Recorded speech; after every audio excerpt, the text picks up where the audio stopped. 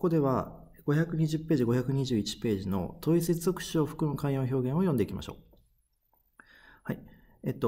前回 but の部分でこんなのやりませんでしたか？not A but B というやつ。A でなく B っていう表現でしたよね。こんな風に接続詞の but だけじゃなくて他の言葉も伴って一つの表現をすることができるのを相関接続詞と言ったりします。この言葉自体は別にもう覚えなくていいんだけど、今日は具体的にじゃあどんな相関接続詞があるかっていうことをしっかりと頭に入れていきましょう。そこはですね、4つ紹介したいと思います。はい。both A and B, either A or B, neither A nor B, not only A but also B ですね。はい。ではこの中使われているものを例文でね、見ましょう。That singer is popular both in America and in Europe. Both A and B. both でみんな知ってる通り両方だから、その歌手っていうのはアメリカでもヨーロッパでも両方で人気があるんだよ。そういうふうな表現ですね。はい。そして続いて either A or B です。You can go to the museum either by bus or by subway. はい。either というのはどちらかということですから、その美術館にバスまたは、地下鉄のどちらかの手段で行くことができますよということですね。どっちで行ってもいいんだけど、どちらかの手段で行けますよということです。はい。A か B のどちらかですね。はい。続いて3つ目。I don't go in for winter sports. I can neither ski nor skate. はい。neither A nor B。nor が来てるから前に否定の表現が来てる。どっちもないよって否定するんです。ですから、今日は私はウィンタースポーツはしません。だから、スキーもスケートもできないんですっていうふうにどちらもできないという否定になります。はい。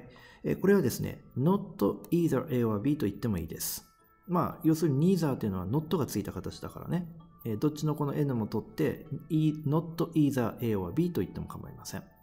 ですから、I can't either ski or skate と言ってもいいよね。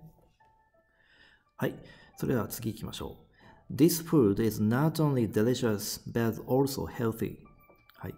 さあ、今度は not only A, but also B. この食べ物は、はい、ただ美味しいっていうだけじゃなくて、また健康的なんですよっていうふうな表現ですね。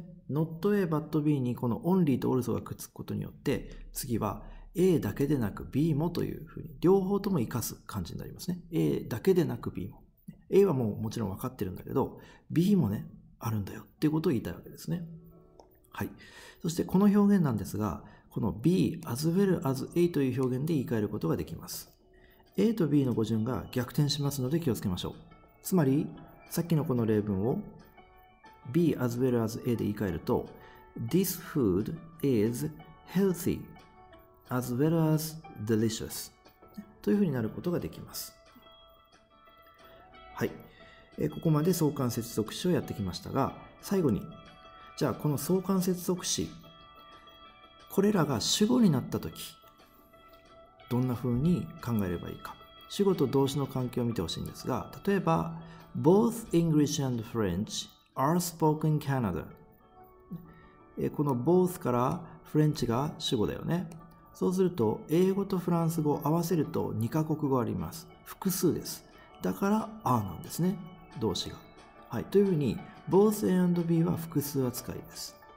しかし、他、not only A but also B だったり、さっきの、either A or B, neither A nor B。こういったものは、じゃあ、動詞はどうやって決定すればいいか。例えば、not only you but also Dick has to attend the ceremony というふうに、ここが has になります。あら？あなただけでなくディックって両方合わせると複数な感じするんだけど、これどこを見て判断してますか？このはずってなってますか？ You だったらはずにはならないよね。そう、つまりこのディックという B の部分、ここを見て判断してるわけですね。同じように either A の A は B, neither A のは B、そして not A but B、これらは全部 B の部分を見て判断してください。ただし、話し言葉ではですね、この either, neither の時には、もう複数形で使うって可能性もあるというふうに言われてますが、まずは皆さん、この原則、動詞の形は B に合わせてください。動詞の形は B に合わせる。はい。それではチェック191で今日学習した内容をおさらいしましょう。